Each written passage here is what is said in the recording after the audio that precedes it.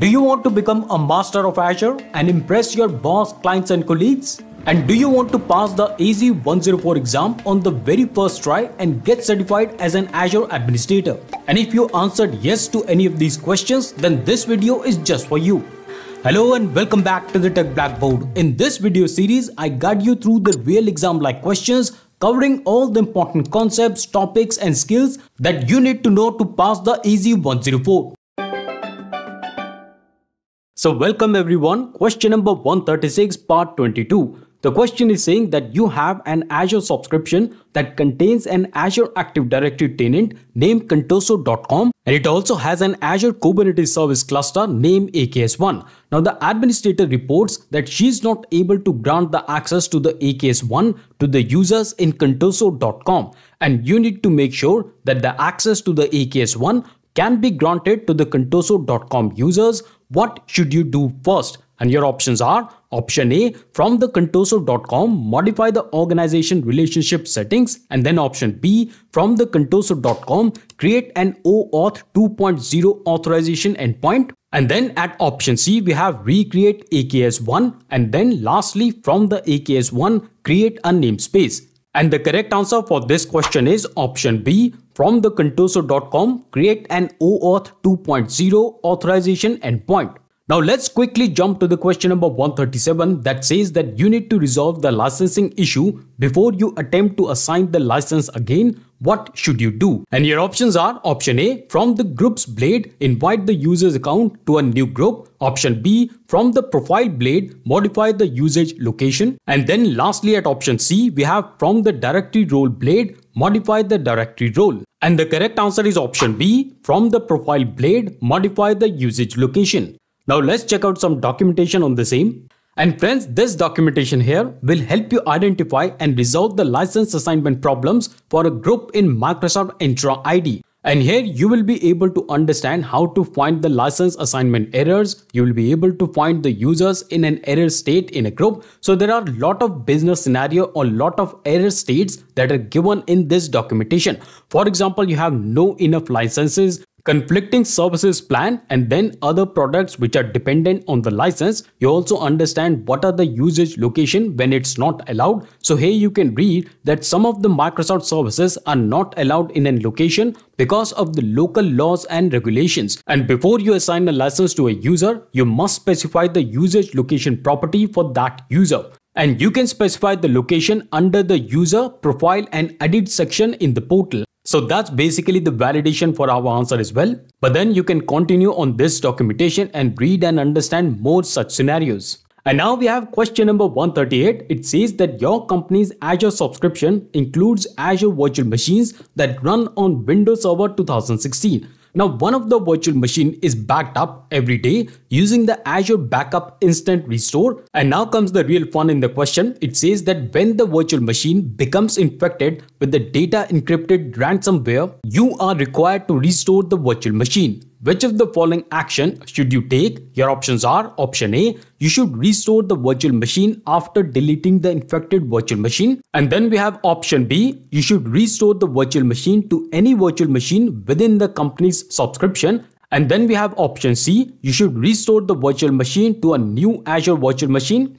And lastly, option D, that you should restore the virtual machine to an on-premises Windows device. What is the correct option? What do you think? In case you pick the answer option A, restoring after deleting the infected virtual machine, see, that could be really risky because the compromised virtual machine might still be accessible and could potentially reinfect the new virtual machine. Then coming to the option B, restoring to any virtual machine within the company's subscription is possible, but restoring to a new Azure virtual machine is a safer option. And that's why option C, you should restore the virtual machine to a new Azure virtual machine, is the correct answer. And just to give you more information, here you can see in the event of ransomware infection on an Azure virtual machine, that is backed up using Azure Instant Restore, which was the call in the question as well, it is generally recommended to restore the virtual machine to a new Azure virtual machine. And that's what we have also picked as an answer. This will ensure that you are not using the compromised virtual machine and that you can have confidence that the new virtual machine is clean and unaffected from any ransomware. And friends, I have collected one more similar question to this. It will help you understand this concept better, but in a different question format. So here it comes, question number 139. Let's read the question first. It says that you have an Azure subscription named Subscription 1. Now this Subscription 1 contains two Azure virtual machines named VM1 and VM2. Now the VM1 and VM2 runs on Windows Server 2016 and VM1 is backed up daily by Azure Backup without using the Azure Backup agent. So please note down the subtle differences between both the question. But then there are also very good similarities between both the question. Let's read it ahead. It says virtual machine is affected by ransomware that encrypts the data, which is quite similar to the previous question. And further it says that you need to restore the latest backup of virtual machine 1. Now to which location can you restore the backup? To answer, select the appropriate option in the answer area, and please note that each correct selection is worth 1 point. So here you can see that we are given with two options here. The first one is that you can perform a file recovery to the virtual machine. So here are some locations given, and then we have this one which says you store the virtual machine 1 to all these possible options. Now let's check out the options. Here we have virtual machine 1, virtual machine or a new Azure virtual machine only, and then option C is virtual machine 1 and virtual machine 2. Option D, a new virtual machine only. And lastly, any Windows computer that has an internet connectivity. So you can see that there is a lot of similarity between these two questions, but then the question format is different and you have to pick two correct answers here. So let's check out the first correct option for this box 1 here. And the correct option is option E, any Windows computer that has an internet connectivity. Now let's understand, where can you restore virtual machine 2? Well, the correct answer to this question is option B, virtual machine 1 or a new Azure virtual machine only. Now friends, let me explain both these answers in a little bit more detail here in this box 1, where we have chosen any Windows computer that has an internet connectivity. So friends, for the file recovery, you download and run a Windows executable to map a network drive, and it only run when the OS meet or the operating system meets the requirement. Any computer running on Windows Server 2016 or Windows 10 is suitable, and file recovery that can be done from any machine on the internet. And then coming to the box 2, virtual machine or a new Azure virtual machine. And in this case, for restoring a virtual machine, you can choose create new or replace existing. Let me show you some documentation. So let's understand the process of recovering the files from Azure Virtual Machine Backup. Here you can see that we have steps given. The first step is that you have to generate and download the scripts to the browser and recover the files. The second step is that ensure that the virtual machine meets the requirement before executing the script. And then we have operating system requirements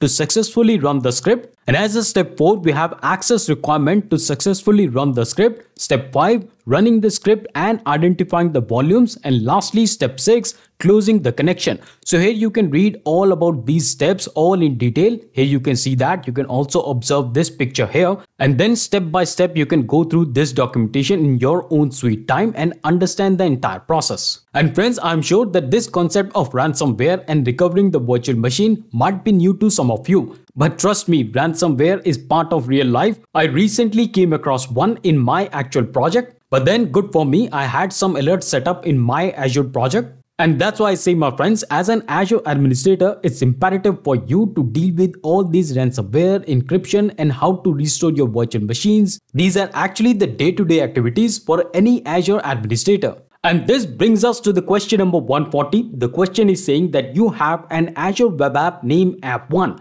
Now this App1 has the deployment slots shown in the following table. So here you can see we have name of the deployment slots. We have Web App 1 prod, and then we have Web App 1 test, and you can also observe the functions which are given as production and staging respectively. Moving ahead in the question, it says in the Web App 1 test, you test several changes to App 1 and you also back up the App 1. And then it says that you swap the Web App 1 test for Web App 1 prod and discover that the App 1 is experiencing performance issues.